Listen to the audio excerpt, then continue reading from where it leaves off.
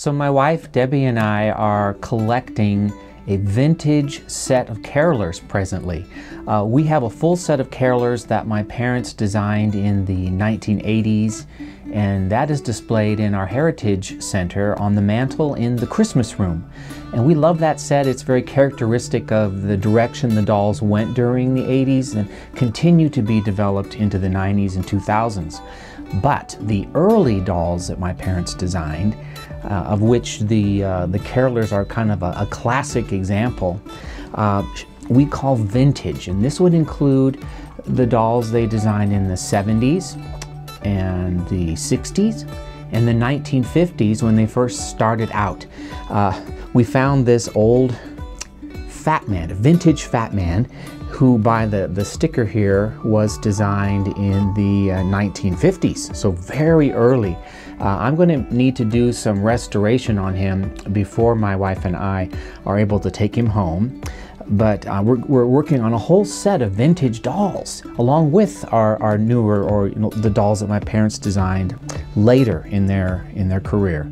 A classic example of the energy and the kind of the simple illustrative approach to the early dolls.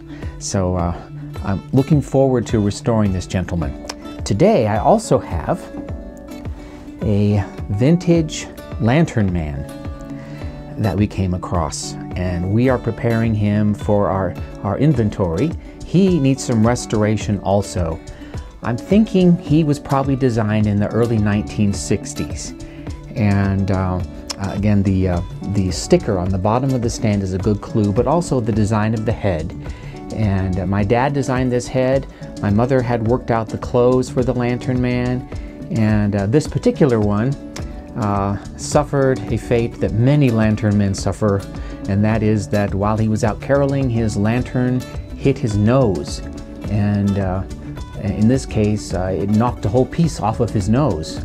So something to watch out if you're caroling with a lantern is you have to hold it far enough away that this doesn't happen. So I'm gonna actually reconstruct his nose and try to match the paint, because he's got this wonderful aged quality that the vintage carolers have, my parents' vintage dolls.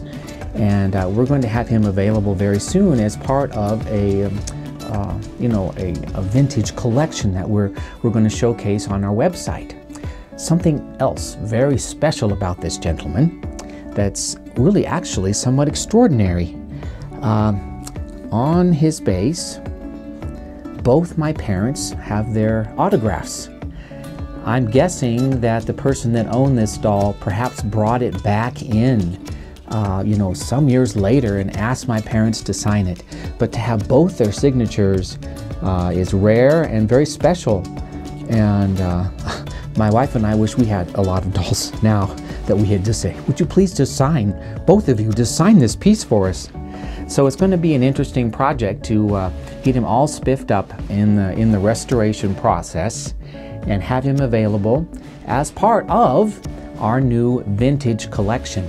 But something special here that we're also doing is we're going to have a signature collection.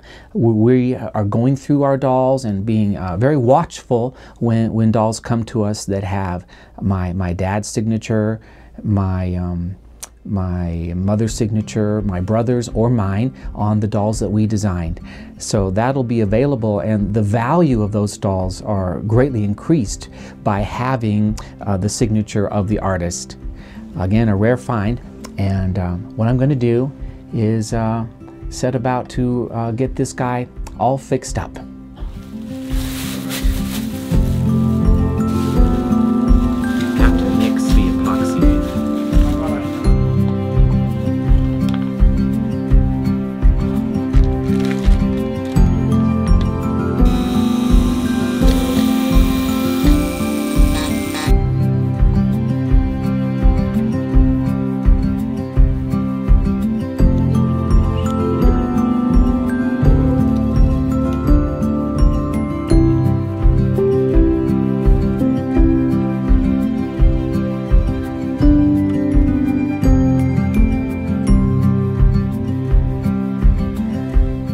Well, he's finally completed. I have to say that I got delayed in coming back to this piece and finishing his broken nose.